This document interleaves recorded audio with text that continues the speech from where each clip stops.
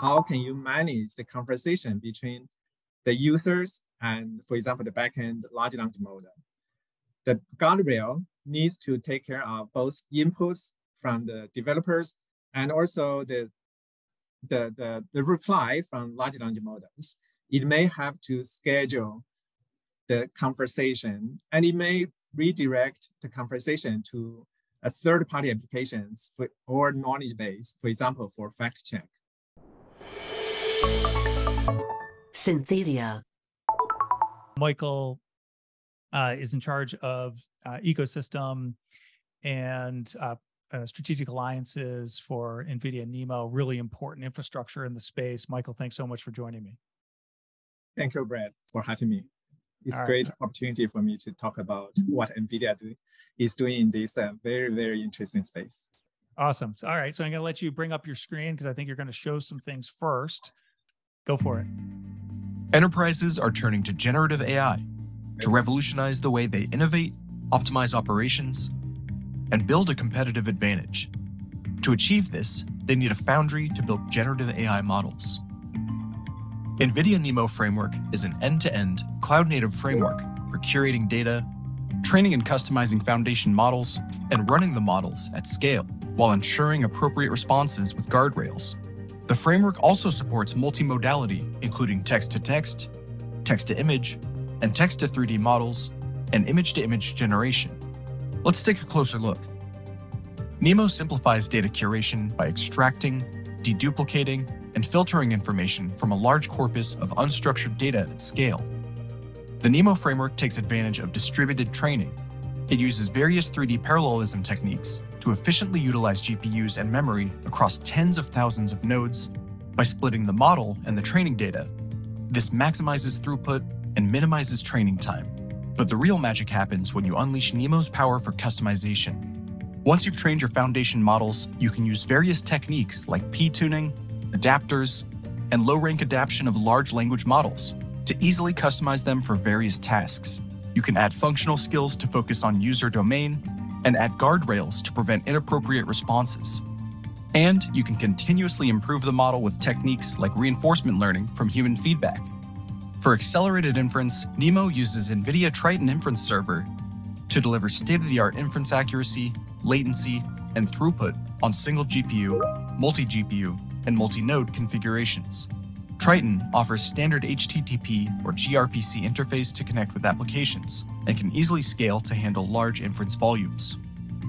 Also, the NeMo framework is part of NVIDIA AI Enterprise, an end-to-end, cloud-native software platform designed to accelerate enterprises to the leading edge of AI with support, security, and API stability, giving you peace of mind with your AI projects.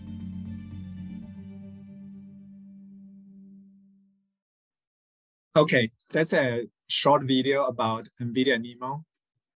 As you know, the pipeline for building, customizing, deploying, and inferencing are pretty comprehensive.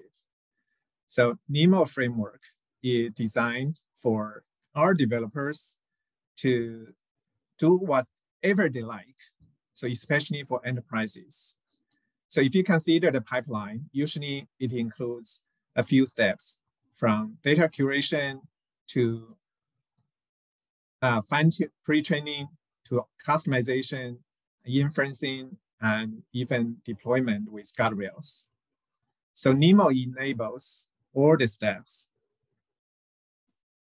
So depending on the use cases like pre-training, customization, or inferencing, NeMo provides the features that can be used for the developers, especially for enterprise customers who would like to build, customize the models for their specific domains or with their domain-specific data. And NeMo is make them very easy to build a domain-specific large language model. Yeah, absolutely. And you can pull down the image now. I think people probably have had a chance to sort of grok what's there. And I want to talk to you a little bit about that. So you've got the pre-trained foundation models in the lower left there. Now, NVIDIA has a number of models that it announced earlier this year, which can easily be selected from. But I think you support a number of open source and even some proprietary models as well in the framework. Is that correct? That's correct. So at the very beginning, NeMo is built on top of NVIDIA's foundation models. As you know, a few years ago, NVIDIA built the large language model, which had more than 500 billion parameters. And we have been building new models that using our own data set. It's called GPT series models. We have foundation models with different sizes from 5 billion to 20 billion or 43 billion and larger models. So besides of those series GPT models NVIDIA built, NeMo also support more community models. Examples like Llama, including Llama 1, Llama 2, with different sizes, and also MPT from Mosaic ML, Falcon, or StarCoder. The goal of NeMo is make sure we provide platforms and tools for developers to fine-tune the most popular community models for commercial usage. Yeah, so a couple things to go on there. So the first question from Steve King from the audience, is there an orchestrator function in the NeMo architecture, similar to what we just saw with Bing, where they have the Sydney orchestrator for the Bing application?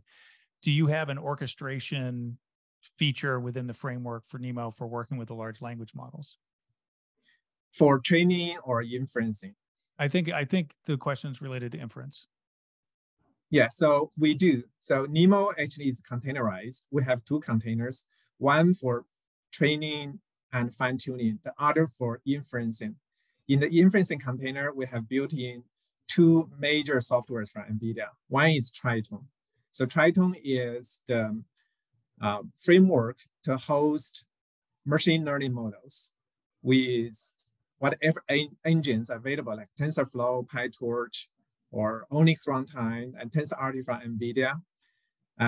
So besides of Triton, we also integrated the so-called TensorRT LLM, which is the premier inferencing engine just released by NVIDIA last week. So TensorRT LLM, I would say, is the best inference engine on the market at this time because it increased two major parts of NVIDIA's Chrome technology in this space. One is TensorRT. That's a general inference engine that can optimize the neural network by features like kernel fusion and also memory optimization. And the other party was from, actually, we had one project called Faster Transformer, which was an open source project. Now we productize that. And with that, we have a set of very optimized kernels for large language model inferencing. So by combining both two, TensorRT LLM now supports those popular models on single GPU, multiple GPU, single node, or even models that need GPUs or cross nodes. So the inference engine, just a point of clarification, is that hardware independent or is it hardware dependent?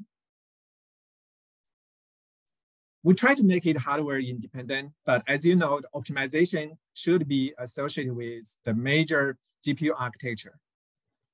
From that point of view, it is hardware dependent. Depending on which GPU architecture you're using, A100 or H100, the optimization there could be some difference. Got it. That's why there is an optimization process. Absolutely. And there's a request to bring the image back up for a moment from the audience. So while you do that, I'll ask you another question about that. Let me do that. So one of the other things you talked about was using the NeMo framework should make it easier for people to work with some of the open source models. You mentioned MPT, you mentioned Llama. Because today, if you're going to work with those models on your own, there's actually a significant amount of work to do in order to set that up. And so this is designed to sort of streamline that process where you can basically just select a model, you can pull it in, and then you can start whatever you're going to do, the fine tuning or other processes, correct? Right, that's correct. So one example is like you can pull the models from Hugging Face repository, we have a script for you to convert that model into the NeMo format. And then we have the tutorials. We have the recipe for you to pre-train the models if you like from scratch. But I think one amazing set of features is the customization part. As you know, there are very, very, very different kind of customization or features for large language model.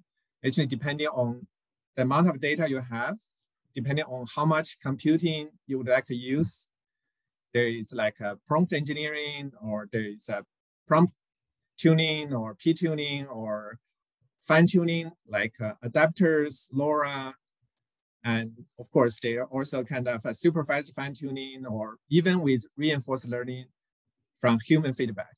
So NeMo supported the spectrum of those fine-tuning or customization approaches for your large language models.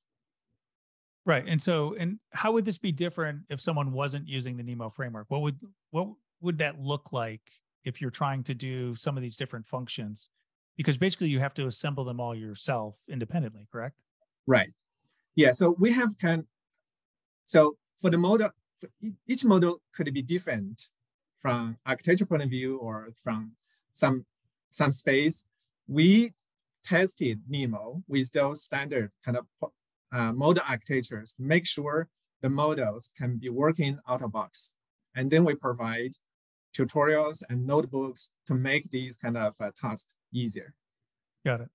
And about the data curation, what is the key benefit of that? And tell me a little bit about the functionality there and how people would apply it. Yeah, actually, this is very, very important, as you know, especially if you want to pre-train large language model, which many enterprise customers would like to do so. Data part is very comprehensive. So that's why we built the data curators. So there are a few things to be done, actually many things to be done. And the major features of data curator is that it can help you to download the data and help you to extract the data, for example, from HTML file or from other format, and help you to clean the data. You know, there are boilerplate data, like in an HTML file that you don't need. And you may want to correct some bad Unicode. You want to remove the new line, or you want to remove the repetition. And one more task is removing duplication.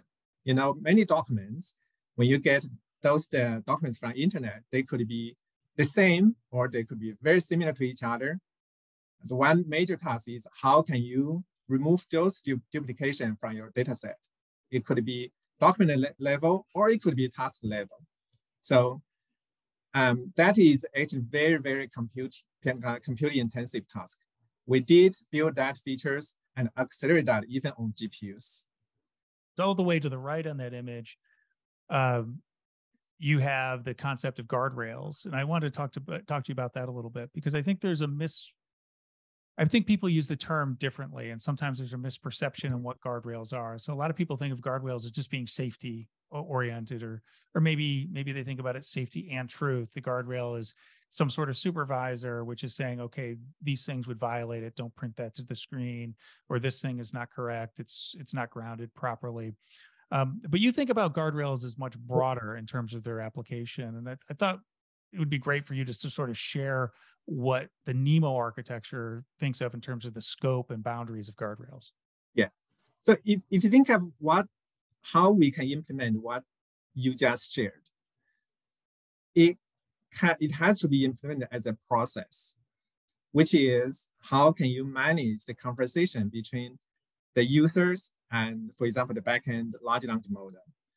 The guardrail needs to take care of both inputs from the developers and also the reply from large language models.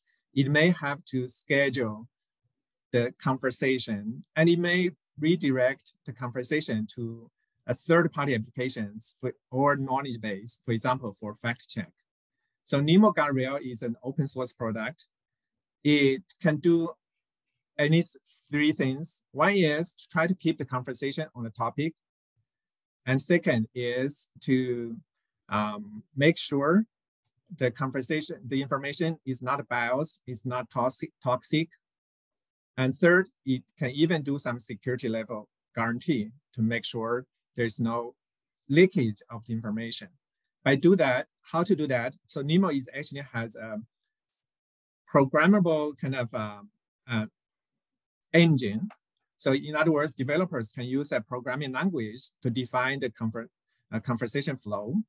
And we have a runtime to execute this kind of conversation flow or dialogue flow and to redirect, for example, the conversation to a third party. So in other words, there is a lot of scheduling and orchestration work to be done to provide different rails. Right. So the rails being evaluation of the input, and that can be for security, it could be for context, it could be for other things. There's evaluation. So we actually provide a set of predefined rails that could be very useful, like a topical rails.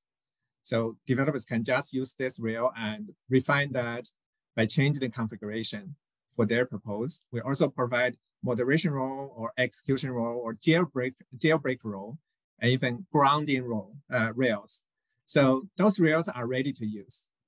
Yeah, that's great. And so, and a lot of people overlook the input evaluation or the input supervision being almost as important as the output supervision. Everyone sort of thinks that that's where the activity exactly. It's interesting. And then this idea that you have in the guardrails, this ability to do orchestration, either within the application or with third parties as well, I think is super interesting. So when you look at large language models, and we'll just finish up on this question for you, where do you think in this pipeline that people are having the biggest challenge today? Where are they, and whether they're using NeMo or not using NeMo, where do you think they are probably overlooking one of the challenges that's going to be really important, taking to production and then in production? I would say one biggest challenge is inferencing. As you know, the scale is huge. If you consider inferencing, it happens every second. Not like a training or fine-tuning, it may happen much less frequently, right? So now how to get the most out of the inferencing stack, how to get the lowest latency with high throughput. So I would say that's one big challenge especially for enterprise customers, because that's about the cost, about the money and performance. And NeMo provides this inferencing, I would say, again, best inference engine with all the popular features integrated. I think that would be a good fit for many users. And second is customization. So we talked to so many partners and customers. They found that the general large language models may not be good fit for their specific domains or specific use cases. Right. On the other hand, they have accumulated so much data for their customer, their domain, their use cases, but how to leverage their data, get the value of the data so that they can provide the best large language model for their customers, their domain. And I think that's a big challenge for enterprise customers. So NeMo can enable enterprise customers to do that. Yeah, customization, obviously super important. This has been great. Michael, I really appreciate you taking the time to share a little bit more about NeMo. Where would you direct everybody to learn more? Yeah, so NVIDIA has been very open. Like one example is like TensorRT is actually open source. It's a GitHub project. Everybody can go to the GitHub to play with TensorRT. So NeMo is containerized, is publicly available now. Developers can go to the NGC repository and download the containers and deploy that wherever you like to play with it with those, for example, models from Hugging Face. And I would encourage everybody to play with it, and feel free to let me know if you need any help, you have any questions there. And we, as the developer relation managers from NVIDIA, we are here to support our partners. Synthedia, the business and technology of generative AI. Generative AI, synthetic media, large language models, image generators, virtual humans, voice clones, deepfakes, ChatGPT, and more.